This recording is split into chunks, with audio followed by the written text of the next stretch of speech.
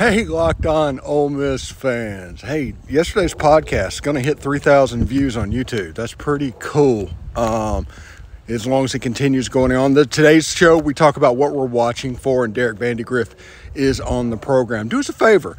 Subscribe to the channel. Hit the bell for notifications. And, of course, upvote or comment on the video itself. We'd appreciate it. I mean, this is LSU week. This is the reason you go to Ole Miss. This is the reason you play at Ole Miss. This is a huge, huge game. You've got all of these scenarios down the road if you can get the W. This is a big, big game, and there's nobody that can say anything different about it. This is the biggest game that Ole Miss has played this season, period. It's not even close.